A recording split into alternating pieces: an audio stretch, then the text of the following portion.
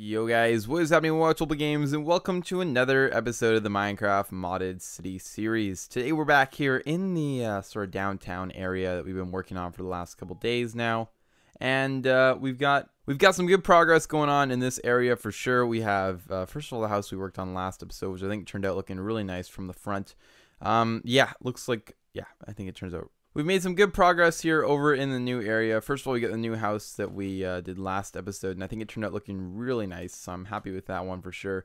And then the pharmacy, which we're working on, I guess, 2 episodes ago, and really cool as well. I think it's starting to really fill in this area nicely. Anyway, up next, I think we're going to be working on a bank of some sort here today, and I just want to see if I can fit it in here before we run into this road. Now, this road gets a little bit interesting here. I'm not exactly sure how I'm going to go about setting it up yet. Let me just get this going here. That's it. Yeah, so this road has to go on an angle, and it kind of runs like this, and it's going to continue down here, and then eventually it's going to curve more over this way, and then head straight this way.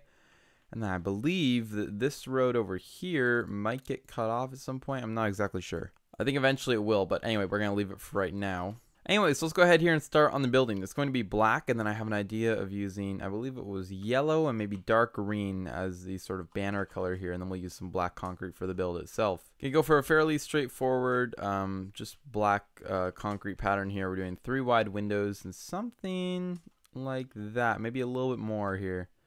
We'll go 1 more, and then I think that's going to do it. Then hopefully if this street continues down this way, this gives us a really large intersection here. Maybe what I'll do is I'll even close this off. I'll make the bank a little bit bigger and just run it to there. Block off both of these side sections here just to make it a little bit more focused. There we go. I like that quite a bit. And now the idea here is that I wanted to go 2 more blocks up and then run a yellow line at the bottom and then go 1 above that and run a green line just like this. And I think that's going to add just enough detail for this building to look half decent. Yeah, actually I quite like that. Okay, so here we go. We've got, oops, didn't mean to do that. Let's go ahead and redo that, I guess. Okay, so we have a pretty basic structure going on now. We've got obviously the 4 walls going. Let's see if I can figure out where that went. There it is. Okay. And then, so this should give us a nice looking building. I think I'm just going to run the billboard on the front here. And maybe I could even do something like that. In fact, I don't mind that. Just to sort of give it some sort of end. How do we feel about 1 more strip above it? Kind of like this. Will this kind of look weird or will it look good? I actually don't mind that. I think that actually makes it stand out a little bit better. So let's go now to the corners. And I want to make a nice contrasting floor color here because I'm not a big fan of the dark.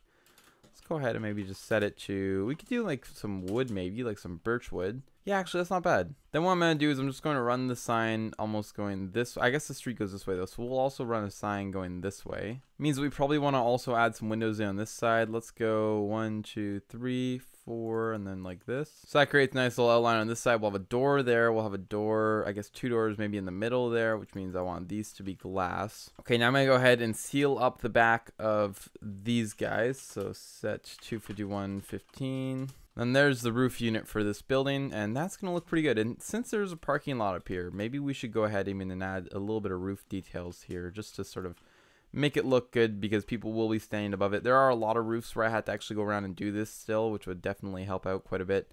Maybe we'll do like a little yellow box here that kind of looks good. I don't know. Yeah, even just something simple like that makes a big difference, I think. And it's, nothing too complex, but it will definitely help add some detail there.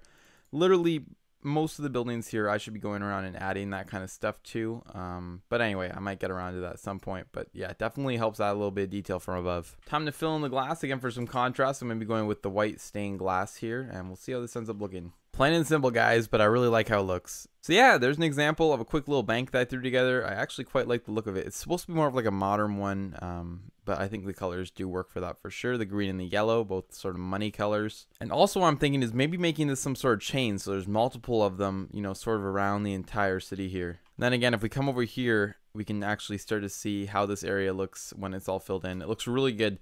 I really got to get these buildings here finished because they're kind of bugging me, and then I've also got to maybe do a little bit more detailing, finish the windows on some of these buildings in here.